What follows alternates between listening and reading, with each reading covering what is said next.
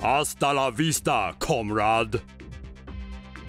The future of Russian artificial intelligence is here, and it can dual-wield handguns. Gulp. The final experimental demonstration object research robot, or FEDOR for short, is capable of accurately firing 2 pistols at the same time.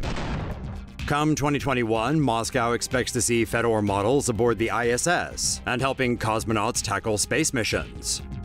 The machine can operate automatically or can be controlled by a human. Initially developed for rescue operations, Russia hopes to use FEDOR for military and educational purposes as well. Russia's deputy prime minister tweeted footage of the robot shooting guns in April. He said they're not making a Terminator, but artificial intelligence. Well, that's a relief, right? Right? Say no to safe spaces on YouTube. Support TomoNews at patreon.com/TomoNews. Into robots, androids, automata, and all things mechanical? Then stay tuned for more. The US has a robot warship that can hunt enemy submarines. The Department of Defense is reportedly home to many a robotic contraption these days, but they've all got nothing on this bad boy. The Sea Hunter is an autonomous drone designed primarily to track enemy submarines that are equipped with quiet electric diesel engines. It is currently being tested by the Defense Advanced Research Projects Agency. Unveiled in April 2016, the 40-meter vessel can travel at 31 miles per hour. It has no armaments. Its design resembles a Polynesian outrigger canoe. This helps it navigate the ocean and handle challenging 6-meter-high waves. Advanced software and hardware allow it to operate autonomously around other vessels and remain at sea for months at a time. The testing period is set to finish in 2018. If it's successful, it will be handed over to the US Navy. NASA develops small origami-inspired robot. Future rovers sent to do some interplanetary exploration could have some tiny scouts along for the ride.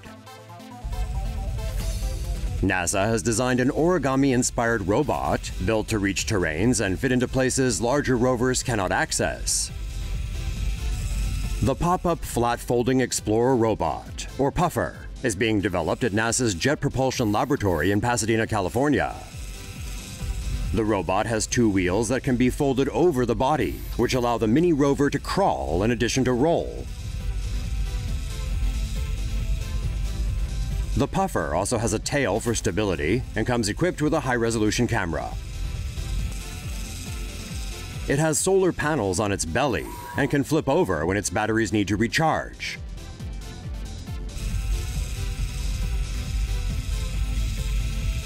The robot can climb up inclines of up to 45 degrees, investigate overhangs, and be dropped into pits or craters.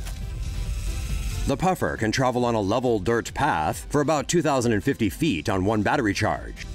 The tiny scout robots are meant to accompany larger rovers and can be flattened like cards and stacked one on top of the other.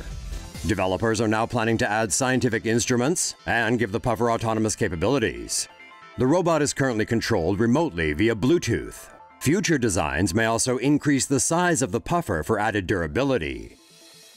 This cargo robot may become your best grocery shopping partner. Scooter manufacturer Vespa has created a robot that can follow you around and carry your things for you. Jita is 26 inches tall and can carry up to 40 pounds of cargo in its compartment. It can travel at bicycle-like speeds of up to 22 miles per hour. Users wear a white belt that is equipped with a forward-facing camera. Jita is connected to the belt by sensors. It relies on simultaneous localization and mapping technology, as well as the camera system to create a map of its surroundings. Jita can then make a trip to the same location by itself using the map that it created. The robot will be officially launched in the US on February 2nd. Say no to safe spaces on YouTube. Support TomoNews at patreon.com/TomoNews. Robot food delivery hitting streets in San Francisco. A startup company in partnership with Yelp's Eat24 is experimenting with robot deliveries in 2 districts of San Francisco. Delivery robots are equipped with LiDAR, ultrasonic sensors, and cameras.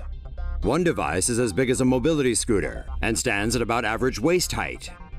Users can choose to use the robot delivery service while placing orders through an app. A PIN code will be given to the user to unlock the robot's cargo compartment. After delivery, the robot will automatically return to headquarters or another restaurant.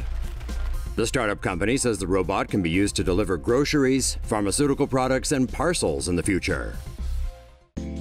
Tech is taking over. All around the world, machines are slowly taking up tasks once reserved for humans. In the hospitality industry, customer service and satisfaction is the endgame, and what better to cater to your needs than an inexhaustible programmable automaton? Hotels in the future could be entirely staffed by machines, starting with realistic-looking cyborgs welcoming guests at the front desk. Checking in will be done via a self-service kiosk, which includes facial authentication for keyless entry. A robot-operated cloakroom will be available for guests who need to store or retrieve belongings. Instead of a bellhop, an electric porter will carry luggage while leading the way to the guest's room. Smart room controls detect motion and adjust lighting and temperature accordingly. Items may be bought or requested and will be delivered directly to the rooms.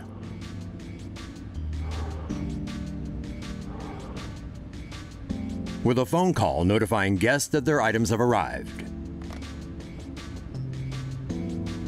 Room controls could also be programmed to provide wake-up calls. Smart window displays could be incorporated to provide guests with information relevant to their trip. Likewise, robots will be in charge of housekeeping, tidying up rooms quickly and efficiently.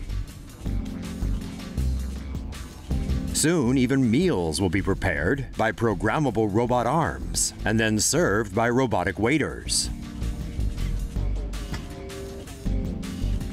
A robot concierge will also be on hand 24/7 to answer guests' questions and help with booking and arrangements.